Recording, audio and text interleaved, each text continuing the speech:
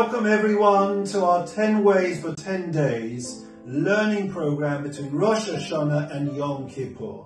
An opportunity for us to grow a little each day together.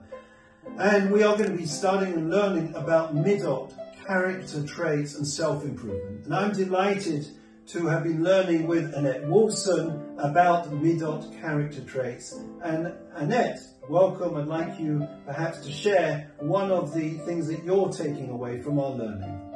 Okay, it's been a fascinating discourse and I think that what I have taken away from this is the idea that we all perhaps don't often examine our faults and our good points, but there is always room for self-improvement, and this is a very good time of year to examine our character traits, what we think is wrong with us, how we can improve ourselves, be nicer to other people, and therefore other people might be nicer to us. It can be mutually very satisfying.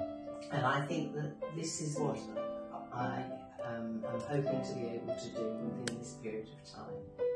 Thank you very much.